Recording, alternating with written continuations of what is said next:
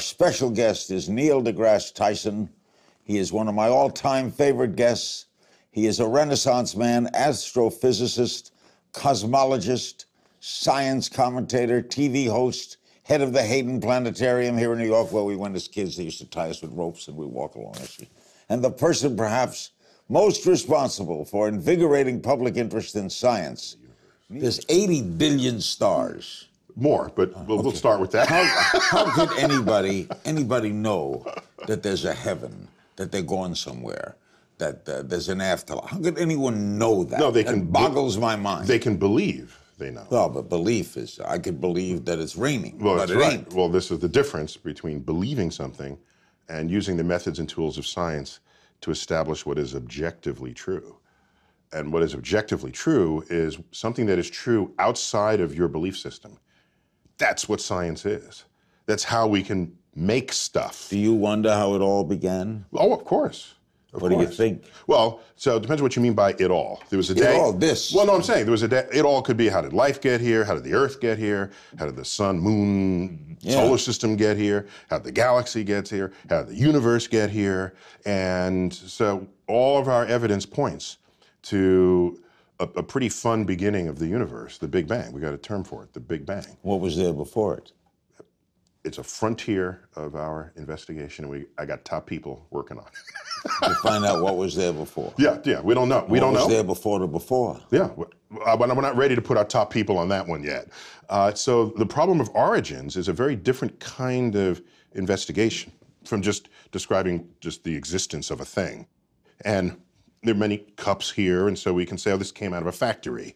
But what made the factory? Well, people made the factory. Then what made the people? You keep going back, and then you have the sort of the origins question, because typically there's only one origin of anything, so you can't compare it to other things. And so it poses special challenges to scientific Is that why inquiry. many of you guys go nuts? No, just the ones you've interviewed. You've selected them. You got to go crazy if we can think. What do you believe? What do you think happens when we die? Well, so I can make some unassailable statements about what happens when you die. So you spend your life eating food.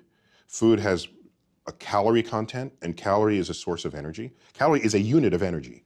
You bring it in, and then the energy is available for you to maintain your body temperature at nearly 100 degrees, it's 98.6. How do you keep something at 100 degrees when nothing else around you is?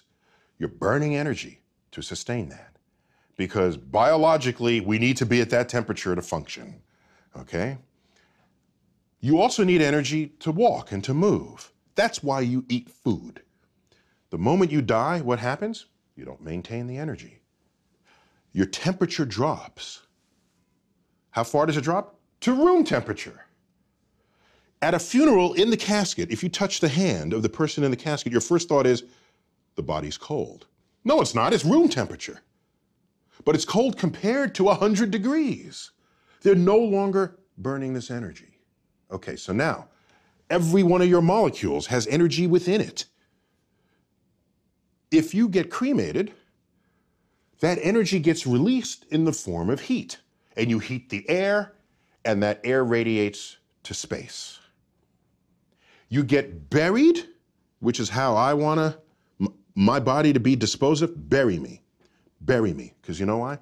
I don't want the energy content of my body to just get radiated out into space, of no use to anybody.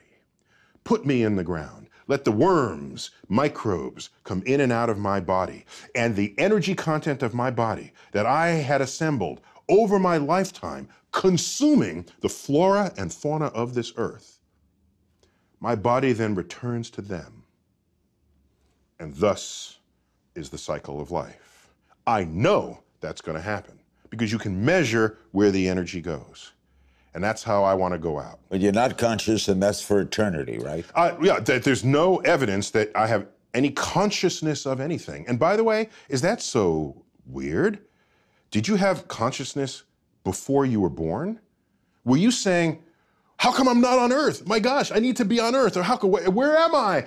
No, there's just the state of non-existence. And so I'm not given any reason. Yeah, but now I am born. Okay. And I can't stand the thought of non-existence. See, I already have existence. I accept Okay, it. it is true. We fear death because we are born knowing only life. Right. I get that. However, I take another view, because I've been asked, if you could live forever, would you? Yes. Okay, we're Don't done even with the have to interview. finish the sentence. Yes. No, okay, sure, that's an attractive idea. But the way I look at it is the knowledge that I'm going to die that creates the focus that I bring to being alive.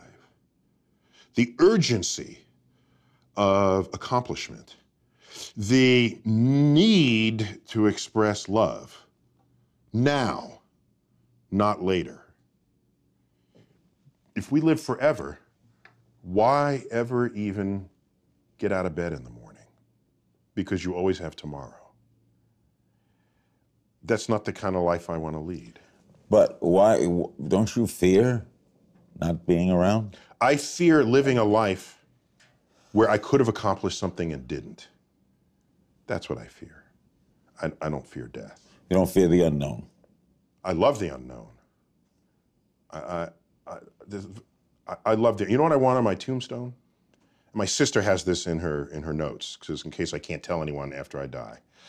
On my tombstone, a quote from Horace Mann, great educator. Be ashamed to die until you have scored some victory for humanity. That's what I want on my tombstone.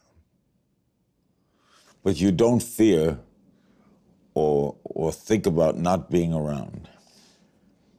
My great regret for not being around would be, it would be kind of cool to see my kids continue to grow. Don't you want to know that? Yeah, that'd be fun. I want to see what inventions would make life easier, what clever discoveries or innovations would arise out of the collective brainwork of my species. What do you think when you see religious people, when you see popes or rabbis or people who fervently believe, the Billy Grahams of the world, who are sincere and wonderful people? Yeah, of course. Who actually may be delusional that they're going somewhere?